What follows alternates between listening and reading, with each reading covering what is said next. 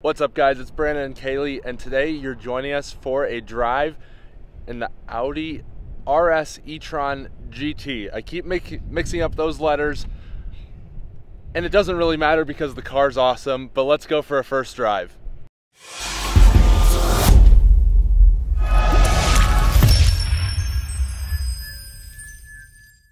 And you're now joining us inside the e-tron GT RS with Kalie and Andrew, and we're gonna be going for a first drive, see how this is. I've driven Taycan a little bit, but I've never driven an e-tron or an RS e-tron GT. I always get those letters mixed up. We're gonna be heading out the parking garage here, and then we'll see how it does. Overall, car feels really tight, very planted, but most cars feel pretty good in the city unless they're riding terribly, so that's really not a good indicator.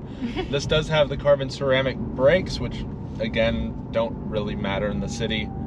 This takes a similar approach to the Taycan, where you're actually using regen on the brakes rather than as much through the accelerator pedal. This Avalon behind us trying to cut us off on the side. When there's literally people here. Yeah.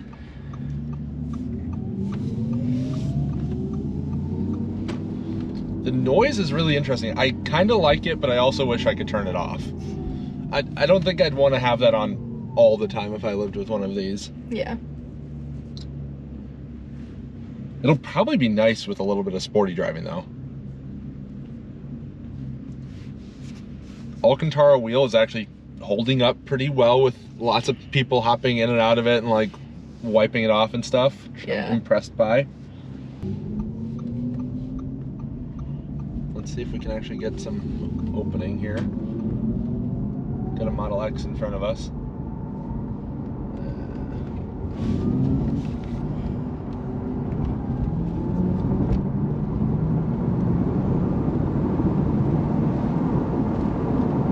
It's fast, as you'd expect, but that's really only half the story on this car. Certainly gets up and goes. Yeah. It's certainly a little weird lifting off the pedal on a fast EV and not having it regen aggressively. Ride comfort's really good, nice and quiet. This has the solid carbon roof instead of a panoramic roof. That makes it a little bit lighter up top and possibly a little quieter, possibly a little louder, because carbon can add reverberations into the cabin. But overall it's quiet, so whatever they're doing works.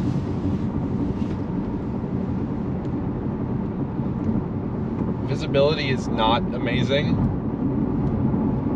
That's kind of to be expected in a fairly sporty car. Yeah. How's the back seat? Very good. Okay.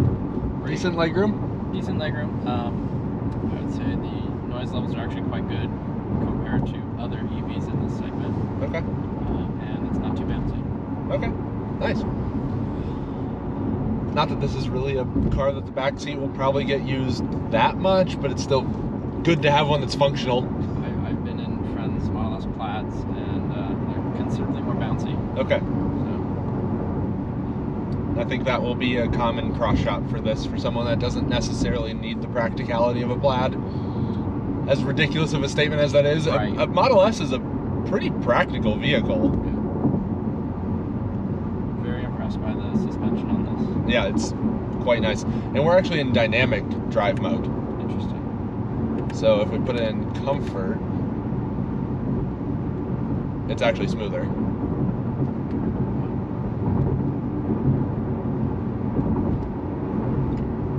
Maybe not super noticeable though. Yeah. Kind of hard to tell. It feels a little floatier, but I don't know if it's necessarily cool, like actually better ride. Has a heads-up display that is a bit hard to see with polarized sunglasses, but is there.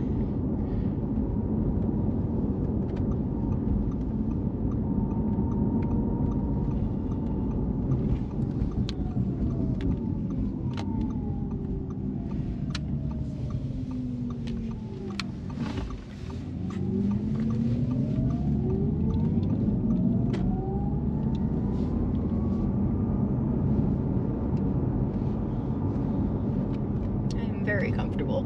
I am glad. That is a good sign. These seats are awesome. Yeah.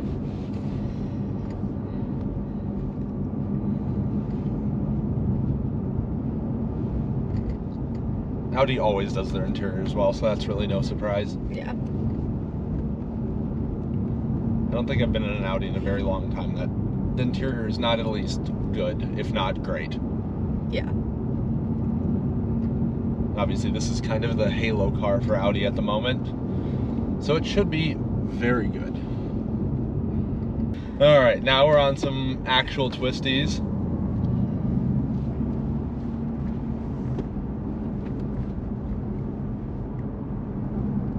So far, turn-in is so sharp. Like. Brakes, awesome. They're carbon ceramics.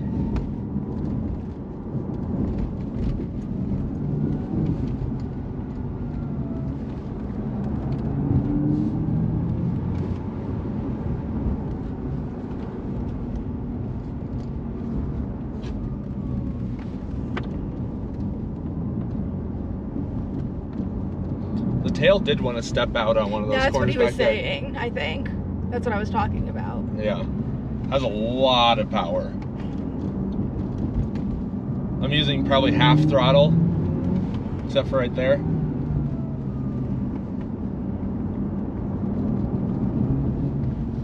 It's so quiet in here.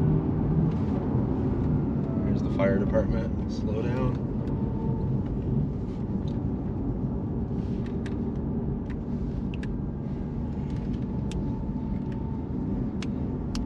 Watch for wildlife.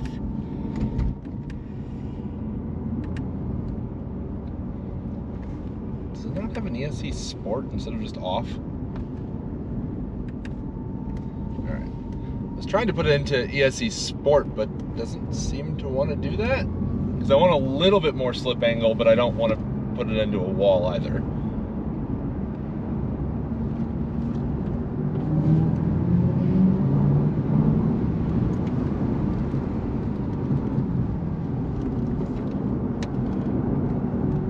So much grip.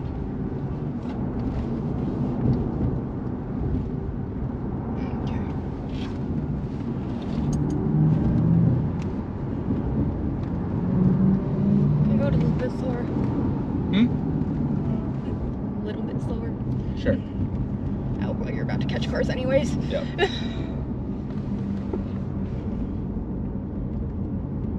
How do you feel back there? I'm good. Still comfy? Oh, I guess we're fairly low on charge. Oh no! Oops. What's it at? It says we'll reach our destination with 9%. Okay, well, this says we're still going 22 miles, so that's probably plenty, but yeah, we probably should turn around. Oh yeah, we have 49 miles of range. So yeah. that's fun. We'll probably go up a couple more corners here and then find a turn off and turn around, but Yeah. I did not realize we were so low on range. Oh, that's a beautiful 911. That's gonna probably be an issue because I think other people still want to drive this too. I mean, it charges pretty quick, right? It charges quick if it has. Oh yeah, quick it only has charger. 50 kilowatts to drive. No, because it does charge stupid fast. Yeah. With high enough input. Yeah. Yikes. Well, hopefully there's not too many people that want to drive this left. Yeah, I did not realize it was so low on charge.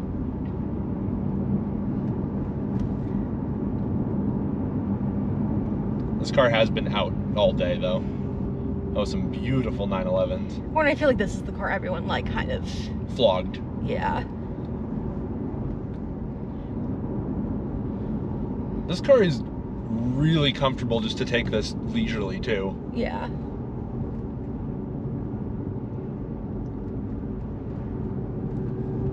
This is just like a good for everything vehicle. Yeah, I wish they made a wagon version of this. Assuming that you don't have children. Yeah. I mean, the back seat is not great. Yeah. Like, it seems fine, but like not a ton of room. It depends on the occupant size. Yeah. Yeah. How tall people are. And Yeah. the front seat occupant Yeah. size. Yeah. Like, it's certainly helpful right now that Kalie's small. Otherwise, the back seat becomes not very useful. Like, there's probably not a whole lot of space behind me. I certainly couldn't sit behind you. Yeah. Okay. And I'm 6'3", so I'm 5'11". So two kind of averages out to normal-sized adults. Yeah. Between the two of us. Yeah, this car is brutally fast, but can also be driven super leisurely, and it does both really well, which cannot be said about every car. Steering lightens up, but it also gives you a lot of confidence. Brakes are excellent.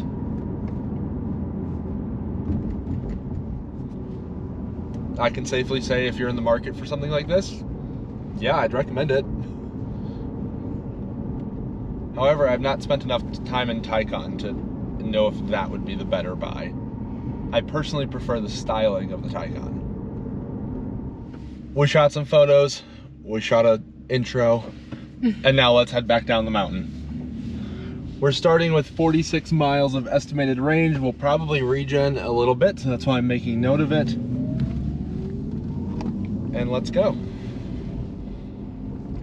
Would you be kind enough to set the nav, please? All right.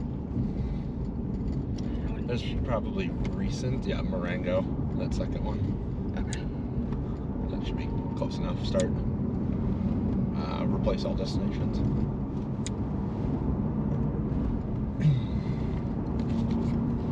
Just be careful because now I have 2 cameras on my lap and no hands to grab on. Okay. I went from 1 to 2. Oh, because one was in your bag? Yeah.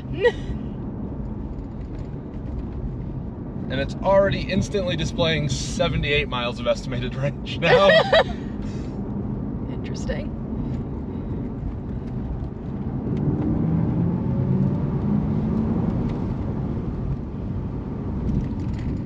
Brakes are awesome.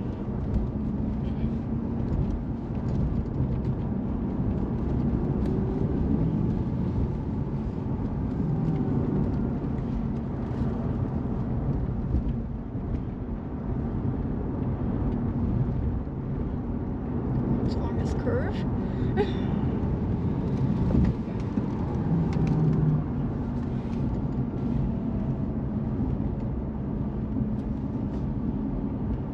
And a lovely Mazda CX-5 is in front of us. Those actually handle quite well. They could be hustling a lot more if they wanted to be. Thank you, Mazda CX-5.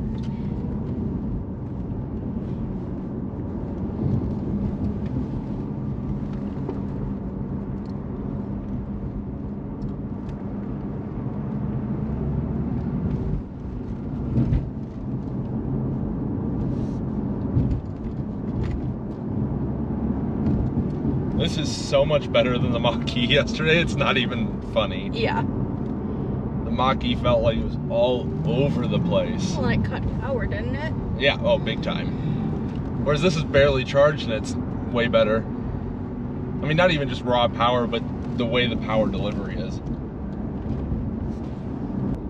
Overall, really nice. Any thoughts, Kaylee? Yeah, I mean, it's a nice car. I don't, like we're... How did it feel from the passenger seat as I was ripping it? I mean, comfortable, more comfortable than any other car that I've driven with you in. Okay. I mean, it's definitely very comfortable in the passenger seat. I mean, I still don't like the passenger seat, but I mean, it's the most comfortable of the passenger seats. I suppose. You just like control of driving. Yeah. I hate driving with you in the front of the wheel. Like, I just like to be the one driving. And thoughts from the back seat? Were you sliding around a lot? It was really good. I've driven a lot of EVs, and a lot of EVs are fast or quick. This is fast, if that makes sense. Yeah, this actually handles to go with the acceleration. Absolutely. Versus like most Teslas. They're fine. Like, they're not necessarily bad, but they're not designed to handle. They're one-trick ponies, essentially. Acceleration, Model 3 performance, the exception to an extent, but nowhere near this level. Yeah, I was really impressed with like how quickly you were able to like get, when you got out of a corner, like accelerate and then like brake really harsh before the corners. Like, it's definitely very responsive, which is great. It's a sports car that's an EV. It's not an EV trying to be a sports car, kind of, sorta. Yeah. It's kind of the opposite approach of the Mach-E GT, where it has so much heritage of being a sports car, and lets you down the entire way, whereas this is an RS Audi, and it lives up to the RS badge. Yeah. I think a lot of that might come down to some of the Porsche involvement, but still, it's one hell of a car. Yeah. And I would have no qualms recommending this to anyone if this kind of car is something you're shopping for. Anyway, thank you guys for watching. Hopefully you enjoyed. If you did, hit the like button, hit the subscribe button.